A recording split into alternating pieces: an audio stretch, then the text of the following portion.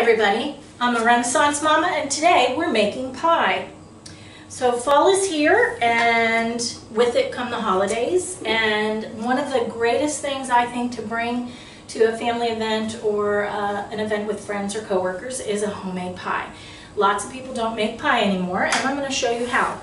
My mom gave me the easiest recipe many years ago and I've been doing it ever since. So we're going to make two kinds of pie today. We're going to make blueberry pie and I'm using frozen blueberries. If you can pick your own as an outside activity in the summer, that's great. It's a lot of fun and you can freeze them. I like to do that, keep a few quarts in my refrigerator. And I have 8 apples peeled and cut into slices. Slices are about that big. You don't want your pie to be total mush. About between 6 and 8 cups. If you have a deep dish pie plate like I do, you want about 8 cups, so you have a little bit of a mound to your pie. If it isn't a deep dish pie pan, then about 6 cups of fruit is fine. So once you have your fruit ready to go, we're going to use the juice of 1 lemon for both pies, half each. So I'm going to roll the lemon on the table and press on it to get a little juice out. Make the lemon easier to squeeze. And I'm just going to cut the lemon in the middle. And I'm going to hold the lemon upside down on my hand and I'm going to squeeze, and my hand, the bottom hand will catch all the seeds. I've already started preheating my stove. I have a compost bowl back here. I started preheating my stove to 375 degrees. I'm going to toss the fruit a little bit to get all the lemon juice on there. You don't want your apples to turn brown. I'm going to do the same thing with our blueberries. The lemon just gives a little brightness to the pie, to the blueberry pie, and for the apples it keeps them from turning brown. Grab a towel here and another spoon. I don't want to use my hands for the blueberries because then my hands will be purple. If you do have a citrus reamer or a juicer, instead of doing the juice in your hand, you can. I'm just a little lazy and I don't like to wash dishes, so if I can do something, 3 things with 1 dish, that's great, or if I can use my hands, that's even better. Okay, so the flavor in an apple pie, obviously we're going to use some cinnamon, so that's going to give it a real fall flavor. Just a couple of shakes. And with my blueberry pie, I'm using a little bit of vanilla. So you can use about 2 teaspoons, and I'm just eyeballing it. I've been doing it so long, but 2 teaspoons of vanilla ought to do it. So I'm going to stir those up. Oh, wrong spoon.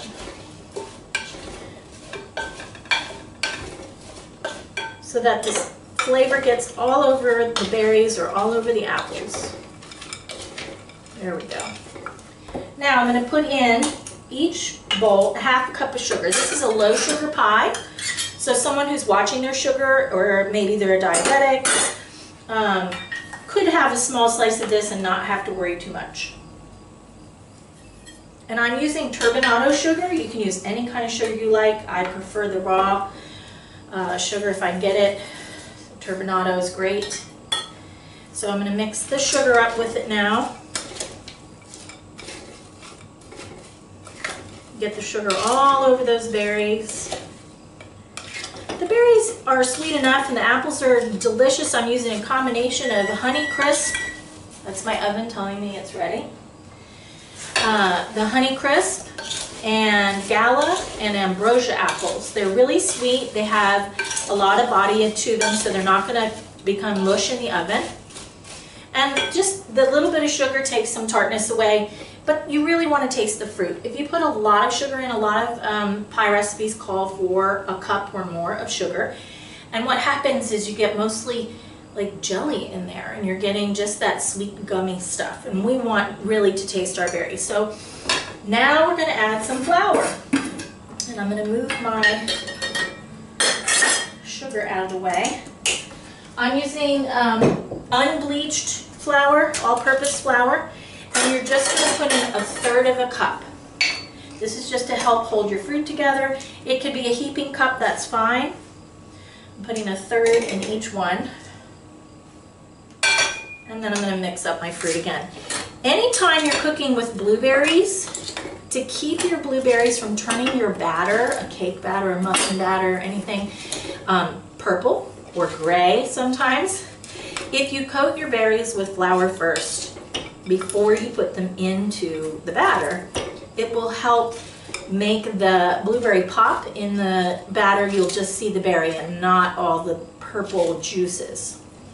So I'm going to set that aside. And after I stir up the apples, we're going to get to make the easiest pie crust you'll ever make. When I taught preschool and pre-K during the holidays, we would make pies, and on National Pie Day, we would make pies.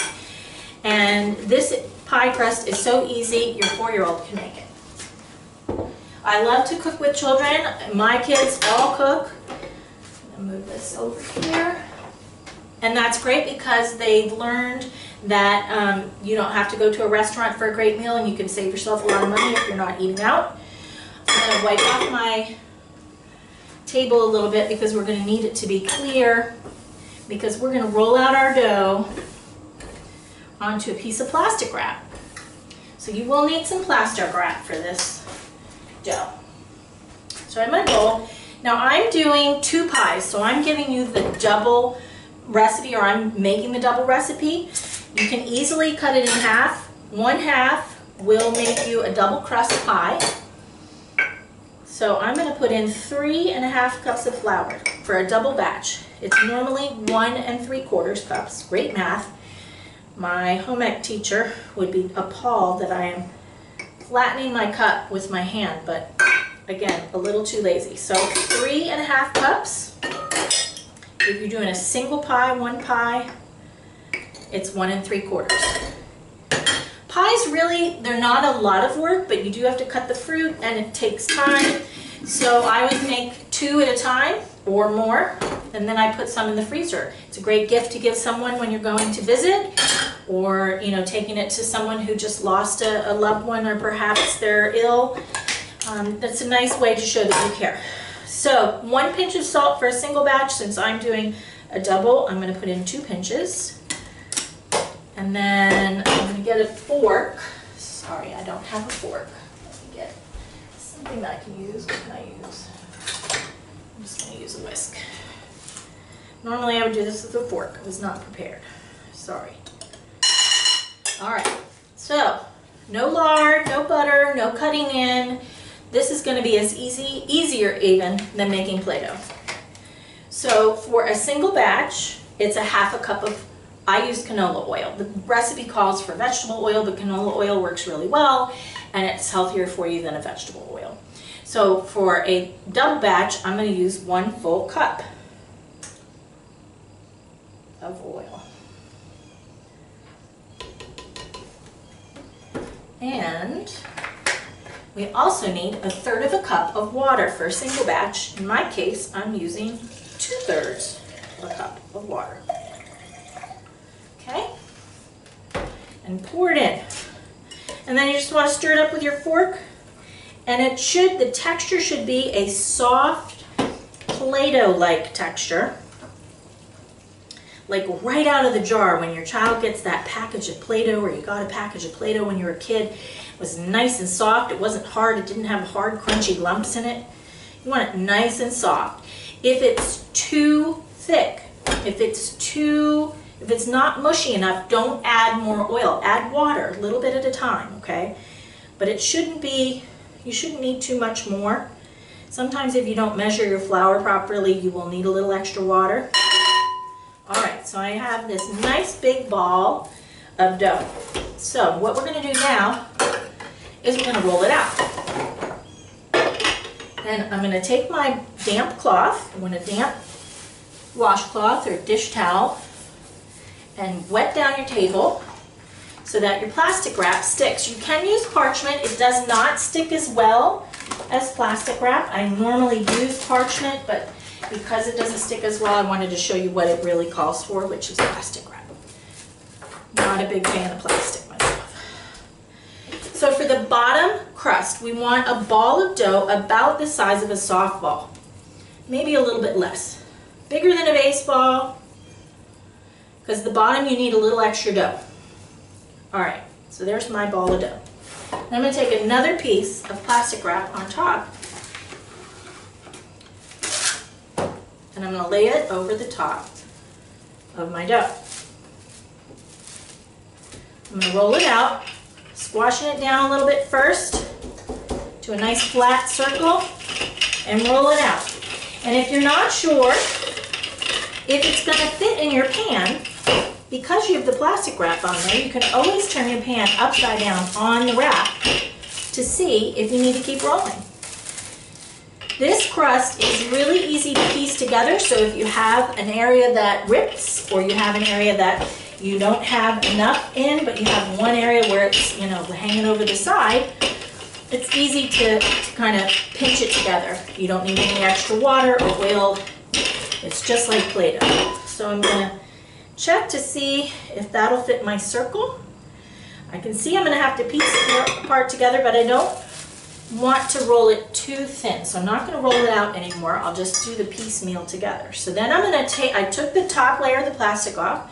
I'm going to put my pie plate on top, upside down. Lifting the plastic up, I put my hand underneath and flip it over. I think I flung a little piece of dough. There we go.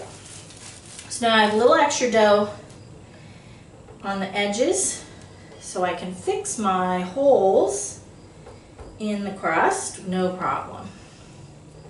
Make sure you push down the crust, because once you put the fruit in there, you don't want the fruit to poke a hole. If the fruit pokes a hole, then you'll have all the juices underneath making your crust soggy. And that's not what we want. We don't want a soggy crust, right? So take care of your dough before you put your fruit in.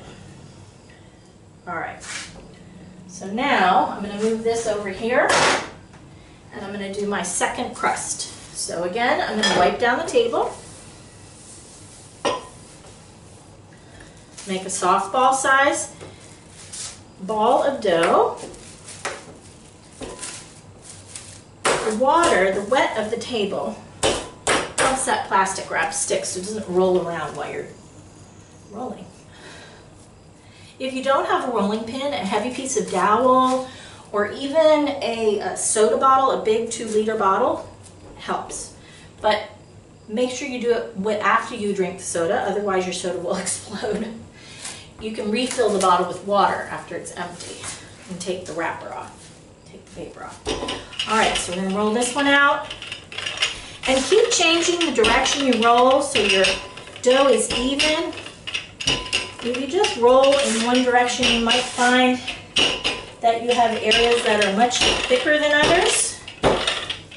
And it's better, I like to roll on a table, especially when little kids are rolling. It's great because it's a little bit lower. You can get a little bit more weight on your dough, okay?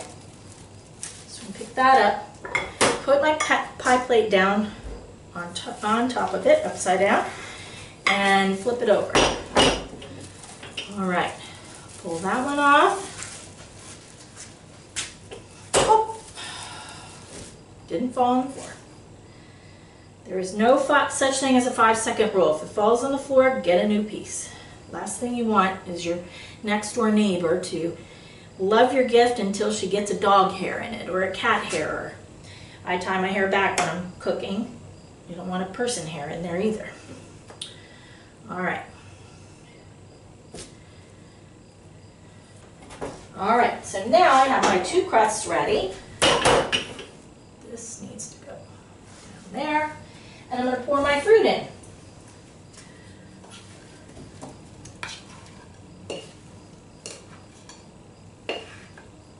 Getting the apples in there.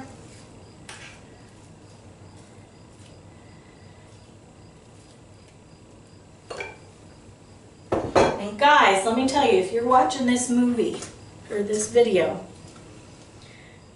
if you're trying to impress a girl's family, take a homemade pie. They will love you forever. My kids know pie is the way to someone's heart. So these pies freeze beautifully both before or after they're baked. If you're going to freeze them before if you bake them, you will need to fully defrost them before you try to do the baking. All right, so I'm going to roll out the tops now. I'm going to use a slightly smaller ball of dough for the top because we don't have to fit it down in. So I'm going to wipe my top off again, my table. I always get a clean cloth before I start. That way I don't have any dishwater debris or anything in my pie. And this is a great thing to do on a cool morning or a fall rainy day. All right, so I'm going to take this ball. It's a little bit smaller than the one on the inside.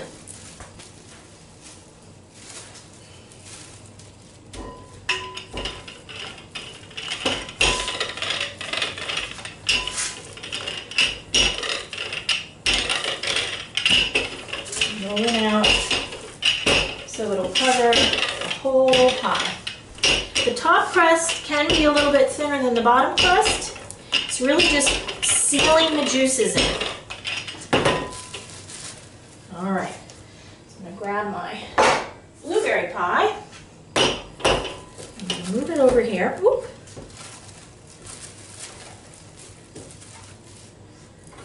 And I'm gonna flip this on top, straighten it out before you take the plastic off. It's really hard to move it once you pull the plastic off. All right. Okay.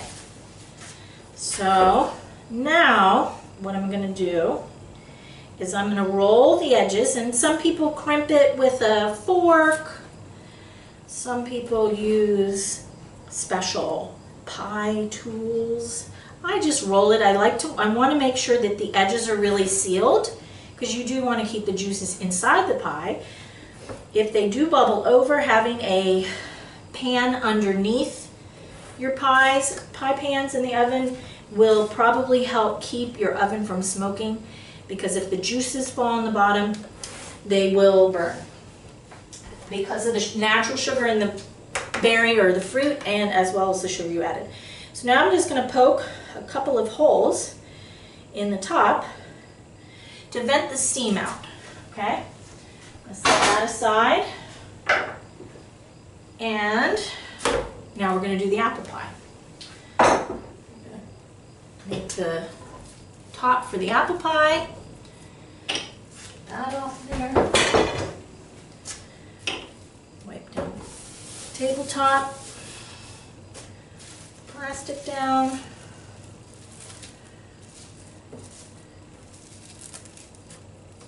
Put your ball of dough in the middle. Roll it out. Nowadays, hardly anybody makes pie. And if you go to Walmart, you make a pie like this and then get one from Walmart. Same kind, whatever kind it is. Whether it's apple pie or blueberry pie or peach pie, now's a great time for peaches. You will find that most of what's in a store-bought pie is canned pie filling. And a lot of that canned pie filling has very little fruit, mostly that jelly kind of gummy, syrupy stuff. This is going to be full of fresh fruit. It might even still be warm when you take it to your friend or you serve it to your guests. And nothing shows you cared more than something homemade. And look at that. Just rolling the edges, and it didn't take much time at all. Now I did prep the fruit in advance. That took me about 15 minutes to peel and slice, and the berries are super easy, especially if you buy the frozen bag of berries. Let's pinch that side together. And there's our apple pie, and we're going to put a couple holes in the apple pie also for venting. Now, my oven is hot. It already told me so. So I'm going to get a cookie sheet to put my pies on, because I don't want it dripping on the bottom of my oven. It will smoke up my house. And we're going to stick these in the oven.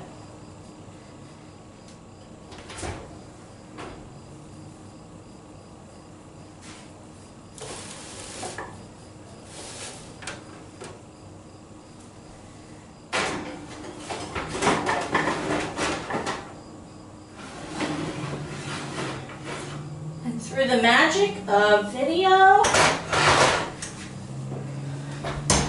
we have 2 completely finished pies. There's our apple and our blueberry. Bon appetit, everybody. Happy pie.